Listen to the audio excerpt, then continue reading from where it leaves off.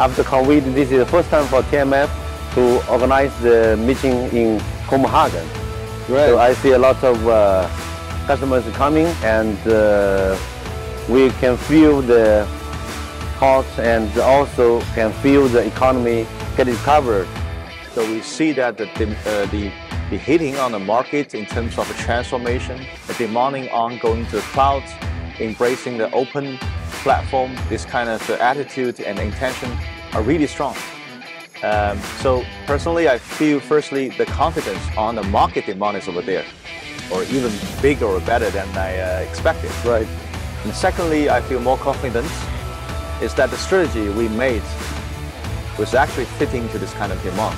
Maybe every day more than 100 customers visit our booth, and they are quite interested in our topic, which is bring the digital transformation 2.0 to this industry. Perfect. And also recently when I travel to some other countries to visit our customers, they also choose a lot of interest on the beyond connectivity.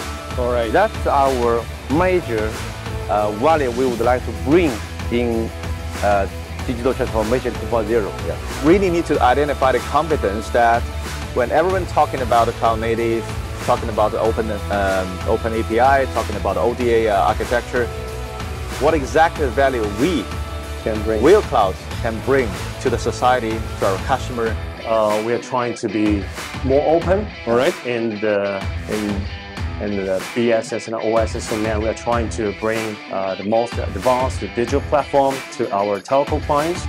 And besides that, we are innovating in the digital service layer by bringing telcos some digital offerings, including the cloud, fintech, e-commerce, and the super app. Many operators or enterprises are moving their workload to cloud. So we see the chance, and we, together with Alibaba Cloud, we are bringing this localized public cloud for telcos that is owned by telcos.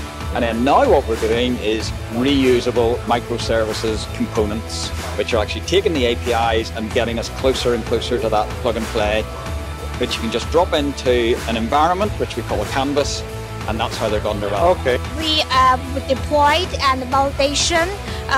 Most important is our latest commercial version, cloud native commercial version, version 9. Right. A lot of microservice component mapping to ODA component, and we deployed a multi-cloud environment. And Whale Cloud have been excellent in terms of contributions on operational capabilities. And the future of this is moving towards a much more agile, flexible, economical solutions.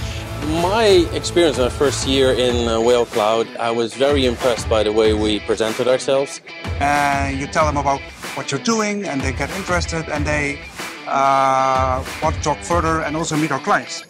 So we talk to our clients we have invited, we talk to other clients, potential clients, and we connect them together. So we put them together in the meeting room, they share their experience, and what I learned is that the best sales guy in your team is a happy client.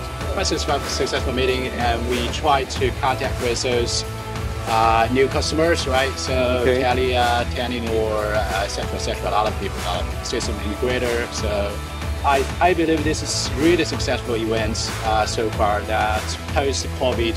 This year in Copenhagen, to our customers, to our partners, to all of the team, the companies who want to support us or want to cooperate with us, we are the best executive team in the world as a software vendor or as a solution provider. And next year, probably the same time in Copenhagen, we will come up with more specific samples, ideas, and figures to demonstrate that the strategy we choose is fitting to the market demand, and the real value we can bring to our customers, to the society is huge.